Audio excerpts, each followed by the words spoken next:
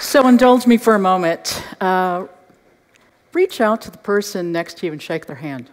This is going to be the human moment. Wonderful.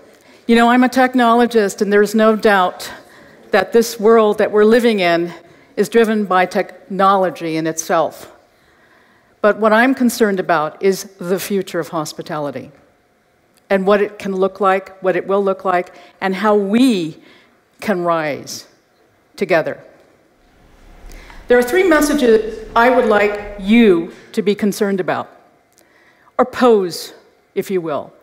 Does the future of work mean in this whole industry that we are just a dot? Does it matter? Number two is, can we live in an industry that is called hospitality without connectivity, without being connected, without that human moment that you all felt? And third is, could we ever imagine a world without hospitality? When you think of hospitality, what does that world look like for you? You know, we live in a hyper-connected world. You've heard that throughout the evening. In fact, we are addicted to our phones. We're addicted to connectivity. It's 24/7, and we can't even live without that phone. In fact, it is an extension of our body. In fact, there are people who say, I'd love to think beyond 240 characters. I'd love to pose a question beyond 240 characters. And by the way, Google does not equal research. It's being able to pose those questions. And I have been in restaurants where you have mom and dad with their iPhones, and you have the children with their iPads. And that is their conversation.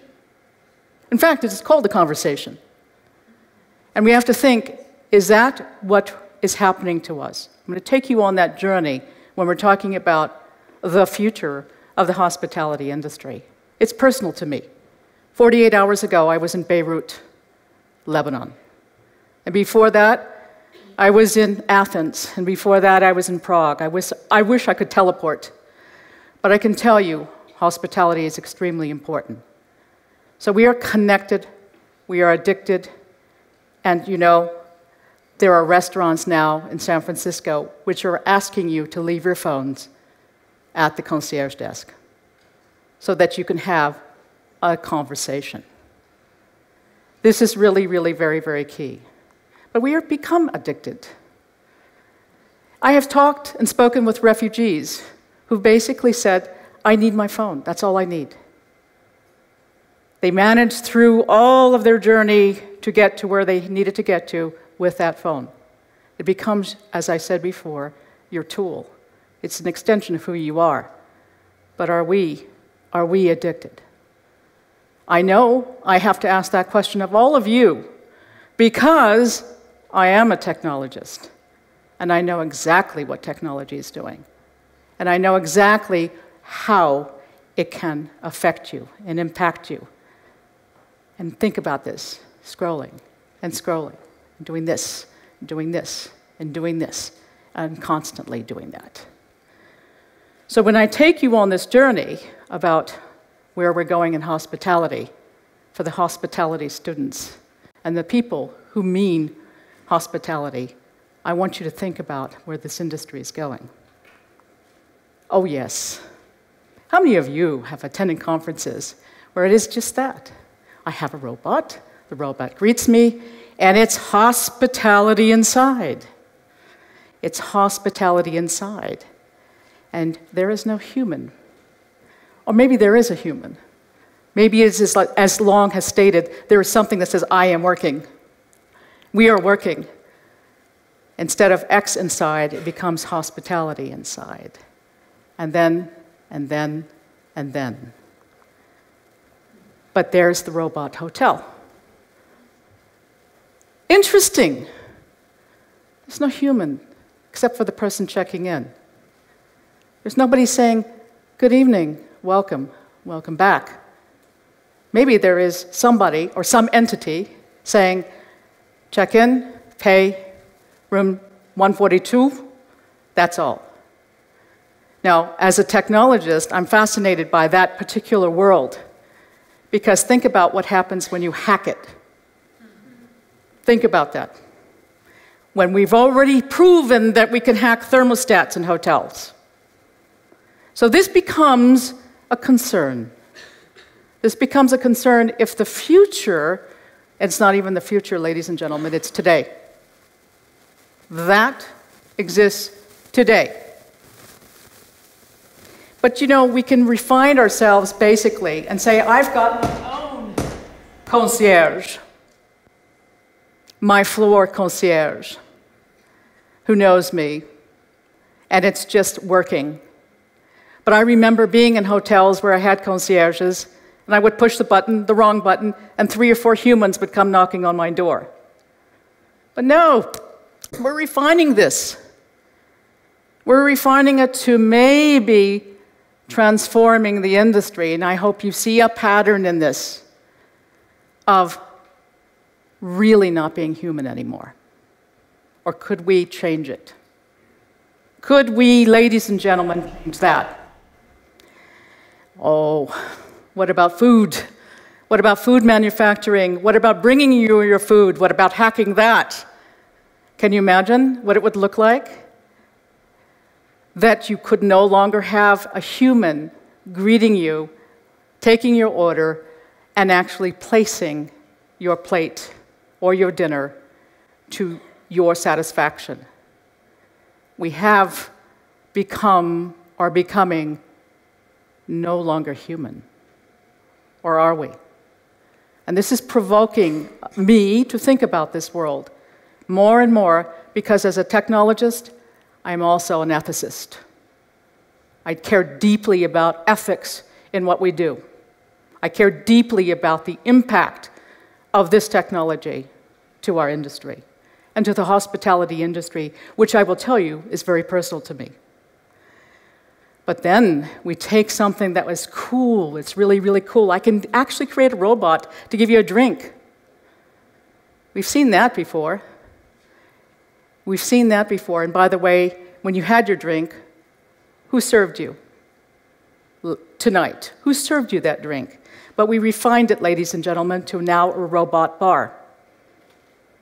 So we went from something that has been a fad to something that has now becoming more optimal. I serve you, you want a scotch, scotch, scotch, scotch, here you go. Wine, wine, wine, pay, pay, pay. And where do you have your socialization? Where do you have the right to be human? And what value does that bring to you? Would you prefer to have a human serve you that scotch, or do you prefer to have these cool robots? Or maybe they're not cool. I'm still thinking in my hacking mentality what it would be like to hack that world. But you know, we are transforming ourselves into a different way. And you must be pausing and pausing and pausing as to where we're going with this. Where are we going with this story? If we are now becoming, in this particular industry, very, very, very tech-oriented, very robotic, very artificial intelligence in a way that I have not seen it before. Not to say that it's dystopian. It can be. But we have to take a look and pause and put that push pause button on and to think, where are we going to be in this hospitality industry? Where is that technology going to take us if we are now losing or starting to lose that sense of humanity? There was Mom, but Mom was my next actual picture here. And I'm going to say that my mother is very special to me, because my mother was a person who was my best friend. And if you don't have your mothers beside you, if you don't know who they, not speak with them, your mother, please make sure that you do reach out to her and talk with her. My mother was in the hospitality industry for 30 years. In fact, This was the last picture before she passed away. She bemoaned the fact of what technology was doing to this industry. She hated it. She basically hated me being in this industry as a technologist. And this is what happens when you have no technology working for you, actually. We actually adapt and improvise, but thank you very much. What she would say to me was the fact that if we're not careful, we will lose the empathy that goes with hospitality. So a year before my mother passed away, she knew, by the way, she helped found the School of Hospitality and Management at San Jose State University in California. And basically, she absolutely knew that there was going to be an endowment in her name. She wanted the hospitality industry to live on without her, and particularly in hotel management. And the year before she passed away, knowing that there was going to be an endowment, she took a $100 bill out of her bra, and she gave it to me and said, okay, this is my first donation to my endowment. And I said, Mom, it doesn't work that way. We don't need to take that money. But this is a person who really believed in this industry. And I can tell you, if you are not careful of where you're going with technology, if you are not careful with what this means, anybody can be automated, but certainly not the human. And so I leave you with this, ladies and gentlemen. The future is not the technology. The future is not the chatbot or the AI or that robotic butler that comes to you. The future is going to be human. Now that's a nice, really interesting thought and idea to leave you with. Thank you.